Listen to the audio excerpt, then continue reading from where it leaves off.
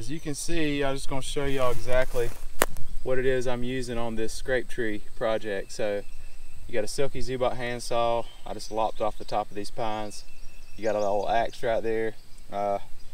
Some zip ties, which are going to be important, and then this loppers and this paracord. So I'm going to go ahead and show you.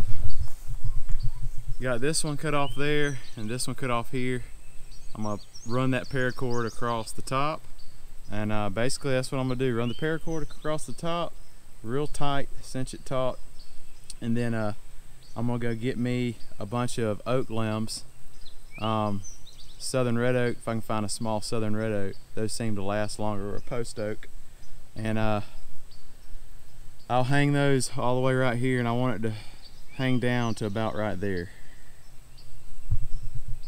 And that's where I want it to hang down to about right there.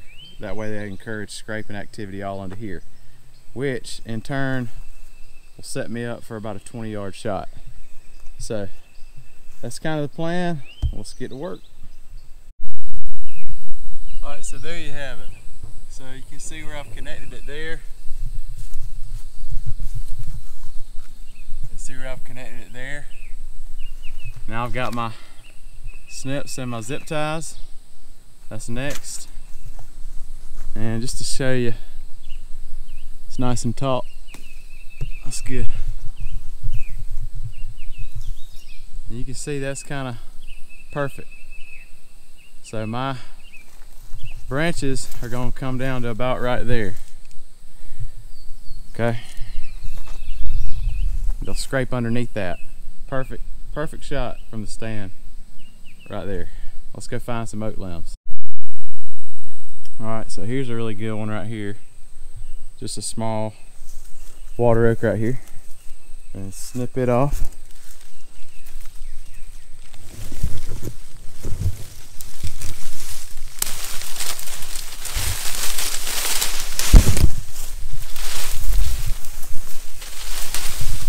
Alright, that's good. Alright, so here's one on there. As you can see, I'm just going to stack that whole line with nothing but, I got a bunch of oak limbs here. And it's as simple as just grabbing one and cutting off the excess, putting it on there, and then trimming it, snipping it up. Get your excess right there. You just kind of do that all the way across the line, and I'll show you what it looks like when it's done. Alright guys, there you go. There's your finished product. I'll hang a scrape dripper from that, and there will be a lot of scraping activity right here, which is what I want, because my tree's right there. Hope that was some, I guess, helpful information for you. I'm no expert, but I have been doing it a little while, and it's just what works for me. It's not the only way to do it, but that's just kind of something I like to have when you're self-filming. You got to have something to stop the deer so you can get your bow and all that stuff and make a good shot. So that's just something that I've kind of got in my bag of tricks, I guess, so to speak. Alright guys, there's our scrape dripper. I was going to stitch this cloth, you know, together somehow, and then figure out a way to have some kind of hanger on it, but I think I came up, this is a neoprene cloth, but I think I came up with a lot easier way. So I'm gonna go find some black or green socks, and I'm gonna cut a slit in it and put it around this bottle, and I got a way I'm gonna hang it. I think that's probably gonna be our easier method. So we're gonna go in Walmart and find some supplies. I've got about 15 of these dead downwind bottles. I'm gonna get a big 1 gallon jug, twist cap, and store all this soap in there. This is actually body and hair soap, but it's the same type bottle for the detergent, laundry detergent, same type bottle. But I'm gonna go inside and find some supplies for these scrape drippers.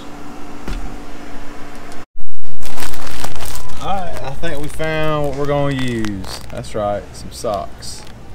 Probably going to go with a medium pair though, so it's tighter. And this is what I like, it's just plain black.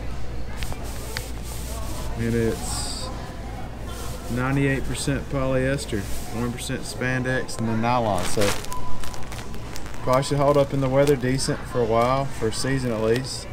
That's gonna slip over our container of scent. Also have these zip ties that we'll use. Compliments to Walmart. We'll see y'all when we get to making it. As you see, it's about to pour, which is gonna be awesome for this food plot. But there it is. So we're encouraging bucks to come right here in front of the tree to scrape. All right. It's gonna be jam up, and hopefully we'll have some footage of killing a big old southeast buck out of this plot on this scrape. But thanks for watching this video, and we'll try to keep posting some of these things for y'all. And y'all can, if you feel free, like the video, share it, subscribe, tell all your buddies. We appreciate y'all's support, and just trying to produce some decent content that kind of goes more into details about how to self-film and bow hunt and manage wildlife and all the fun things that we all enjoy so much.